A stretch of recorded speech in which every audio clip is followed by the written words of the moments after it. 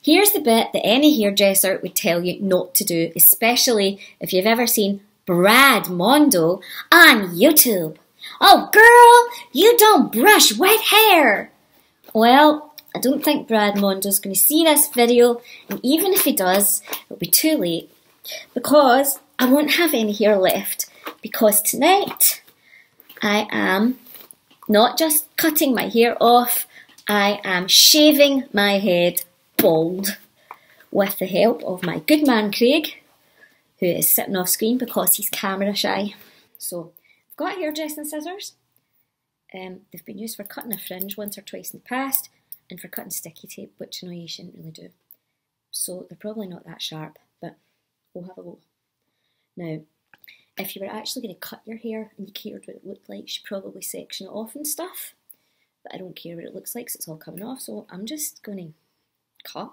I will edit the video so you don't have to watch all this. As I say, I've got no idea what I'm doing or what it's going to look like, but it doesn't really matter. Oh, I can't believe I'm doing this. It's so surreal. But the whole story is that I have breast cancer,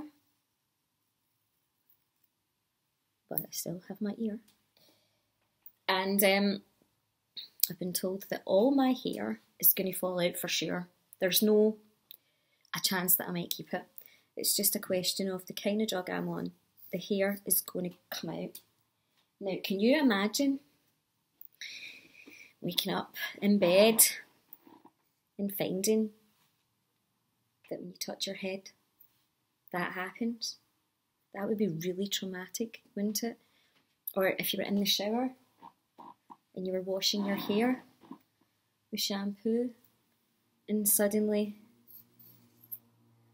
you did that and a big massive handful of it came away in your hand. That'd be horrible. That would be really traumatic. It'd make you cry, right? Make you feel really depressed. And I think having cancer is probably bad enough, right? You don't need this adding to it. So that's why I thought, you know what? If I just take control of this and decide when my hair's coming off, then it'll actually make life a wee bit easier for me, won't it? So that was the whole point. This is like a really extreme mullet, actually, right now, isn't it? You know, this sneaky grey. Oh, she bleaches her hair. Ooh, whatever, get over it. For everybody out there, it's like, oh my God, Reaghan, you're so brave. I'm not brave. I'm as mad as a hatter. This isn't brave. This is the least of your worries. Honestly, I know some of you are like, oh God, I couldn't bear to do that to myself. But really, like I said, would you rather, you know, not doing a good job at this thing. Would you rather let cancer do it for you? No. Let's take control of our own lives and our own destiny. You know, make your own path.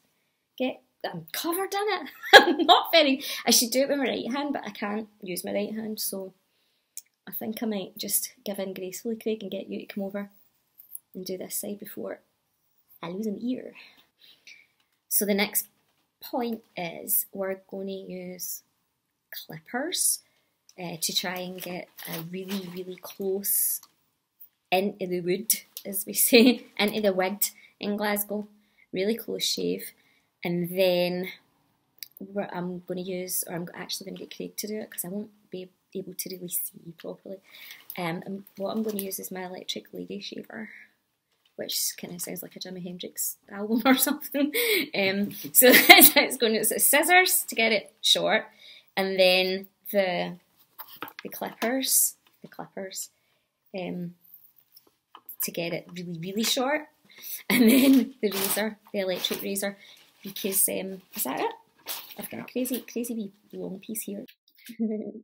If you get the wrong glasses on. No.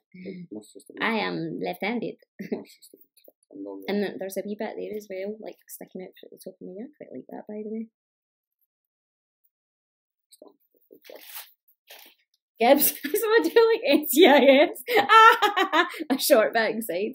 Grey hair and all that. What are you waiting for? Grab your gear.